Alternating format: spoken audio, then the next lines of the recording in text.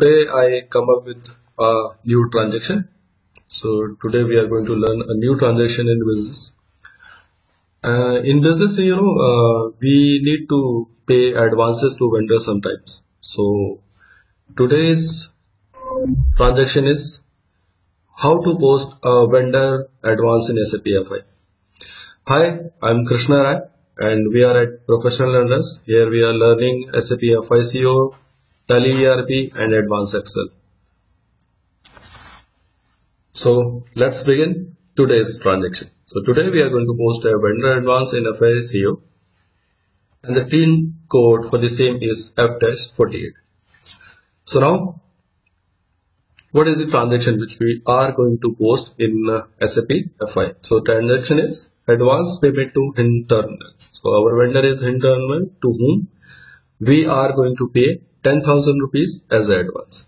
So first of all, I just show you what is the general entry.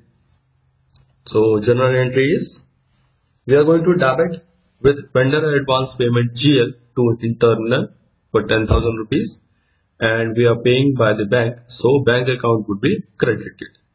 So this would be the accounting entry which I am going to show you how we can post in SAP FI.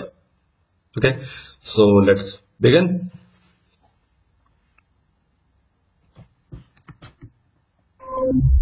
So log in into SAP.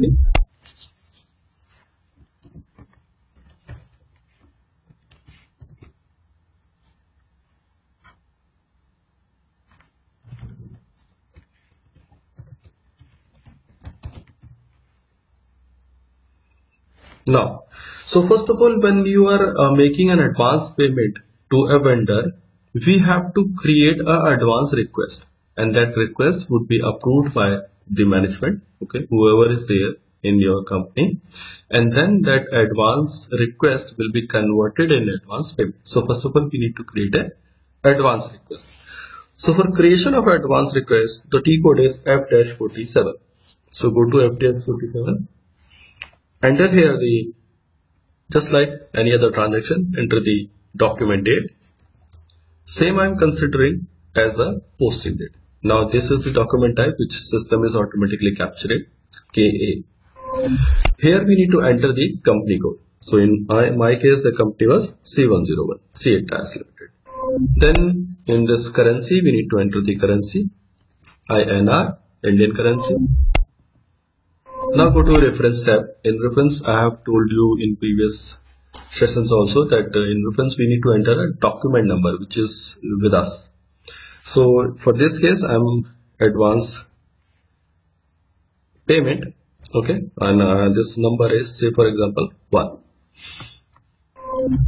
Now in this tab, we need to enter the account number, vendor account number. So what is the vendor account number? We need to search here. So give here company code, whatever it is. So C101 is my company code. I have to enter this and then search the vendor to whom we are making the advance payment. So vendor is internal. Click on the vendor. Then in next tab, you need to give target special GL indicator. So in SAP, when you are posting vendor advance, you need to post through a special GL indicator. It cannot be directly debited and credited. So you can't debit or credit and vendor directly. Likewise, you can do in vendor invoice.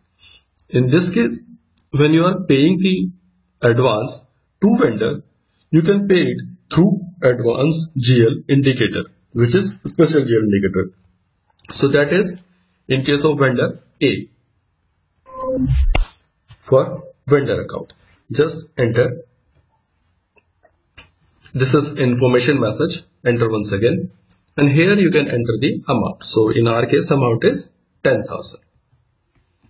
Just enter the amount. Then business area. Business area is VDAD, Vadodara, due on. So here you need to enter due on means a payment date. What is the liability of yours to pay to the vendor? Now here in text column you need to enter the text part. So advance payment against PO, purchase order. Okay, so just enter everything you have entered. Now go to display overview so that you can review the document. So this is one line item document. This is only a noted item. This will not generate any accounting entry as such. Okay, so first of all we will create this document. This document is now created. Document number is this.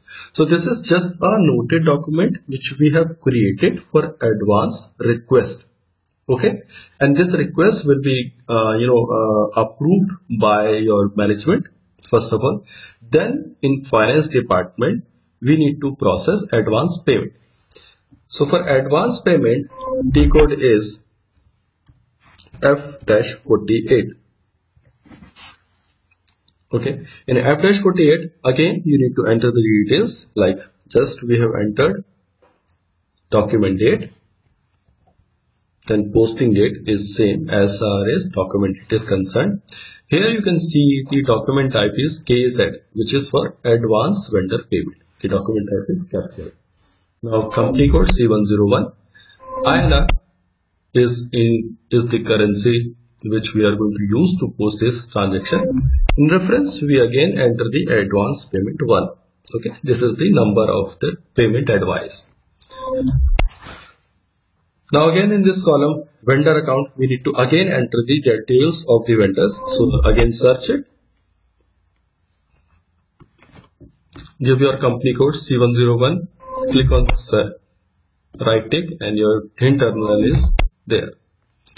Here we need to again enter the special GL indicator. In F-47, you have entered the special GL indicator which is target, and here the actual, and both would be the same A.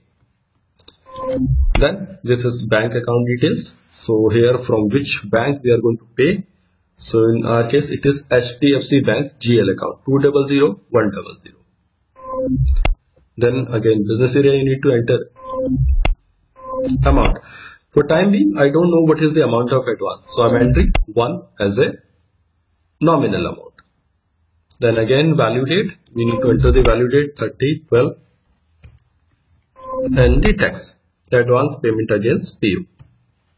Okay, after filling all these details, just click on request because we have created the request.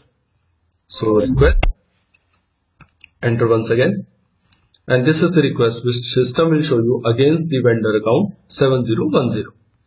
Select this request and create down payment. Enter once again, and now your down payment is created, but your first line item is credited with 1 rupee. So click on this line item, delete whatever you have entered, give star here and press enter. So this will capture the second line item amount. Again simulate. So when you will again simulate, system will show you the business transaction. So this is the reference advance payment 1, date is 30/12/2021, and the line item HDFC Bank account is credited as far as our accounting entry is concerned, this one, and vendor account is debited. Okay, just I have shown you here, vendor account internally was debited, but the GL account which is debited is for advanced GL. Okay, vendor is debited with a special GL indicator.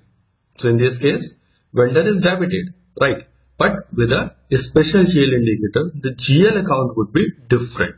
In this scenario, GL account would be advance payment to vendor. This way I will show you in FB03. So after reviewing this accounting entry, just click on save, and now your advance payment is booked in SAP. Okay, so this is how you can process an advance payment to vendor. Now I'm just showing you the accounting entry so that the concept would be cleared. Go to FB03, enter this document number, and here you can see the HDFC Bank account is credited with 10,000 rupees and hint terminal is debited with 10,000 rupees. It is having a special GL indicator column as well, A. Okay. So what is the GL account which is debited and credited? That if you want to see, go to General Ledger view, and here you can see this is advance to vendor services which is getting debited. So you can see in this vendor advance payment, the debit GL was for asset 200300, which is our asset account. Okay, it is current asset and it is advance to payment, advance to vendor. So likewise, in GL account, this GL account is getting debited. But when you have posted vendor invoice, the GL account would be your liability, okay, through which you have trade payable account was credited on that time. So through this indicator, A indicator, we have differentiated the GL account which is getting posted, which is getting affected. Okay. So I think this would be clearing your doubt about how you can post in vendor payment, vendor advance payment, okay, and how the GL account is getting debited and credited. Thank you for watching this. Please comment and share this video if you like it. Please click on like button, subscribe this channel for advanced knowledge about your SAP FI CO, your Tally.ERP and Advanced Excel. Thank you for watching this. And if you have any doubt, please comment in the comment box and I will reply as soon as possible. Thanks a lot.